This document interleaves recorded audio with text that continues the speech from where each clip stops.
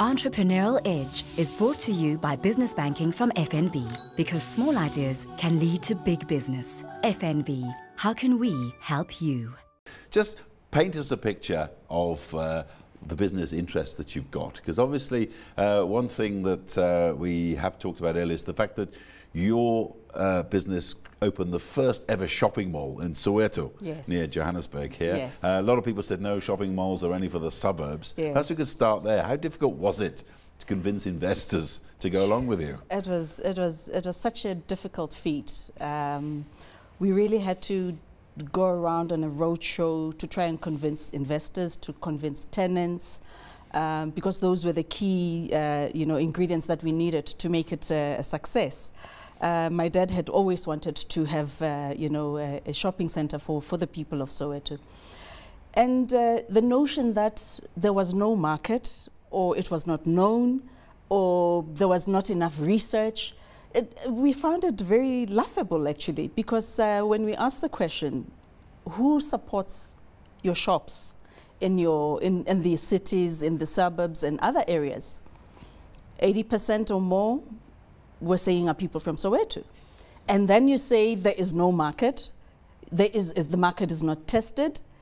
And when you read or you hear people talk at property conferences and retail conferences, they will tell you that people want to shop where they live. But for some reason, apartheid had created this notion in South Africa that does not apply to the black people of this country. But of course, then, we had to go around to the tenants and give a presentation that if you give the people the option, you will see what happens. And today, we have people fighting for space at Maponya Mall. But now, many years later, I understand people are actually competing to get inside this mall. How big has it grown in just tell us how many years since it opened up? Since it opened up in 2007. So it's been running now, this is the 5th year. And it's been enormous. It's been fantastic. And when we opened, it was just before the crunch, the credit crunch. And it was a very difficult time. And, when you open a shopping center, it usually goes through 1 or 2 years of settling. So to have that, and coupled with the fact that we were going through a recession, made it difficult for us. And also because we wanted to make sure that we include a lot of tenants who are first-time retailers from the local community. We had to engage with them through the process, engaged with their funders, to make them understand that we are going through a phase. Once we are out of the phase, they will be all fine. Those who survived are laughing all the way to the bank. And unfortunately, not everybody succeeded. And what about the recession? I mean, if you walk around this town and you see shops closed, you see malls closed in some cases. How did the Maponya Mall right through that period, we had about a 3% vacancy rate, which is not seen in any other areas. In other areas, it was 5% and more. And we don't have any vacancy as we speak, which is fantastic. But also the fact that as much as there is a big credit market, but there's also a big cash market. Pick n Pay, for instance, had to adjust to the cash management because a lot of the business was on cash basis. So the ones with the credit cards who were feeling the credit crunch, it was not so much of an impact in Soweto. And one thing I can say, I covered the World Cup 2010 for CNBC. Yes. And one thing I can say is that the buying of the tickets, we covered all over this town, and the most orderly and joyful by far was the Maponya Mall. I remember those pictures for a long, long time. Even though people camped overnight to make sure that they get those tickets. I thought it was fun. So the rest of the business, whereabouts are you growing into in this day and age? In coal mining, coal in particular. We are doing beneficiation and supplying either exports or locally. We are also in agriculture, poultry and maize. We're looking at milling. But we're also looking around, a community empowerment program around agriculture, both on the maize side and on the poultry side.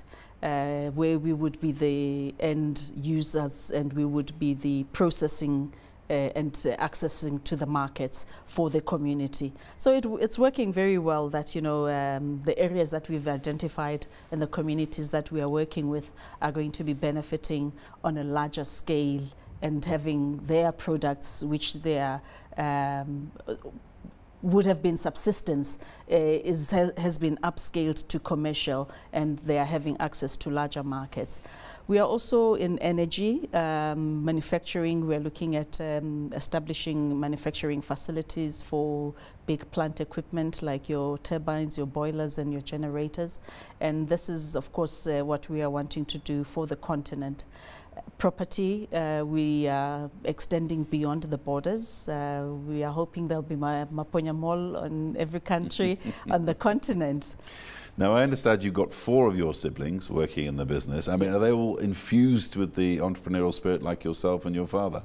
They are. We are all different personalities, but I think one thing that we learnt was working hard.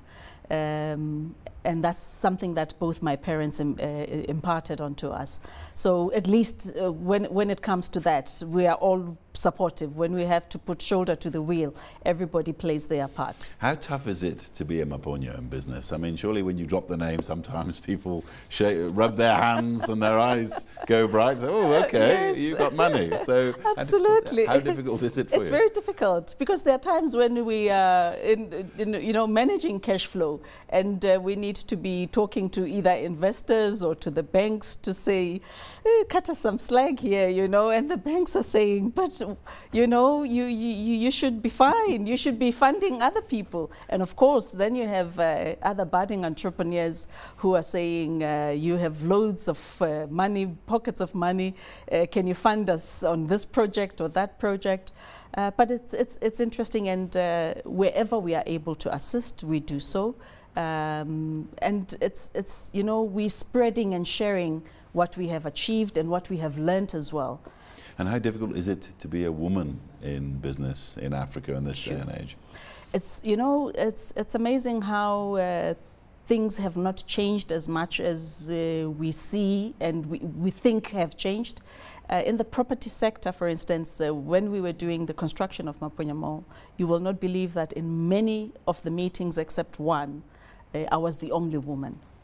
There was a QS lady who was a female, and another lady, an engineer. So it was just the 3 of us around a team of pale, oldish, middle-aged men.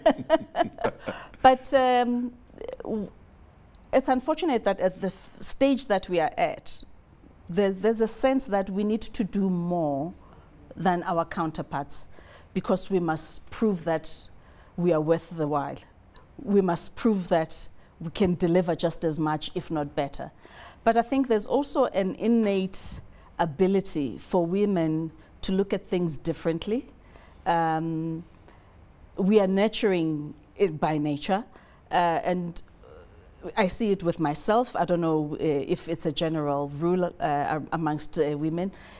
Everything that I get involved in, I give it my all. And I want to make sure that it benefits not only me, but the people around me. And the environment is not just a work environment. I understand that people are sacrificing their family time, they're leaving their kids behind, and it has to be a pleasant environment. People must feel that they want to be here. Now, there's a lady that we interviewed recently in mining, and she was saying that she thinks that still in business there's this idea of the business types want women around, and they'll have a separate discussion, the men, and they'll come to the women and say, okay, you can have 3 or 4% if you're lucky. Oh, yes. Is that true? Oh, yes, that is so prevalent. I mean, it still happens each time there's any transaction that's been discussed. Women are never considered in the core of the business. It's almost just to tick the box that, oh, we don't comply. Can we get a group of women just to give them the 3% to comply? You know, it's not about what is it that they are bringing on the table, that they can contribute, that they can add value with. And how vigorously do you oppose this in your business? Come on, give us some details. Very vigorously. I think if there's anything I've learned from my dad, is never to accept a no. No, I strongly oppose it. I think women have a lot more to contribute than just ticking the box. We are hard workers, we are dedicated, we are loyal, and we think differently. You know, men tend to think this is how we learnt at school, and this is how the business schools taught us, and this is how it's done. But women will always come up with creative ways of achieving the same results, but doing so much more or differently to achieve the same, if not better. Well, one thing I can say is some of the best journalists I've ever met have been women, so I'll say that for a start. But are tempers lost in the boardroom over this sort of thing these days? Yes. I mean, what was your worst day? I've walked out of meetings because I felt as a woman I was not being listened to or not valued or appreciated. And of course, that makes people listen. But it should not go to that extent. People should be able to listen and you know, appreciate the value that we bring on the table without having to throw toys out of the cot. And speaking about cots, last but not least, the next generation, the young Maponyas coming up. Yes. Are they all waiting to get into the business with a vengeance? They are waiting to get into the business. And are they all going to go? My daughter